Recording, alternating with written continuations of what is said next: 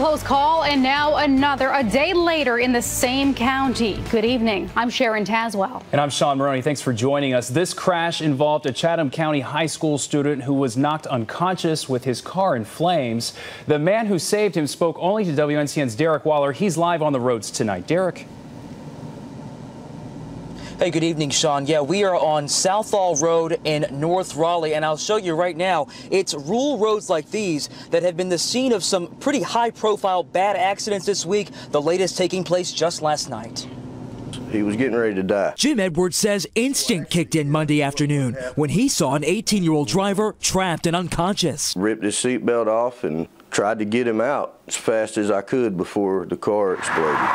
There's burned debris on Highway 902, where Chatham Central High School senior Dakota Stevens ran off the road. You can see the skid marks where the Highway Patrol says Stevens was going too fast around that turn, overcorrected into oncoming traffic, and then ended up right over here. Edwards and another man helped pull Stevens to safety. For a minute, I thought I wasn't going to get him out of the car. That's how close the flames had gotten by the point of when I got him out. The Highway Patrol charged Stevens with traveling left of center and speeding.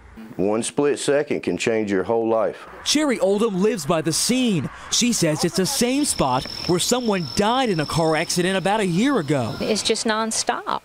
There's always a wreck here. That wreck comes just a day after another daring rescue on a rural Chatham County road. Neighbors and an off-duty Army captain are credited with saving 3 lives on this twisty 2-lane stretch. But the state DOT says anyone concerned about traffic dangers can request a study. Speed, traffic conditions, weather conditions, and all kinds of things. And they'll say, you know, maybe we can straighten a curve out, or maybe we can put another extra stop sign in. Edwards wants drivers to be more cautious and hopes in an emergency other bystanders have the same instincts. I'm not looking for anything, you know, I did the right thing. I did what I had to do. And I did catch up with Stevens' parents tonight, who tell me their son is out of the hospital. Amazingly, he just suffered a concussion and had to get some staples in the back of his head. Sean and Sharon, I'll send it back to you. I'm glad to know he's recovering. Derek.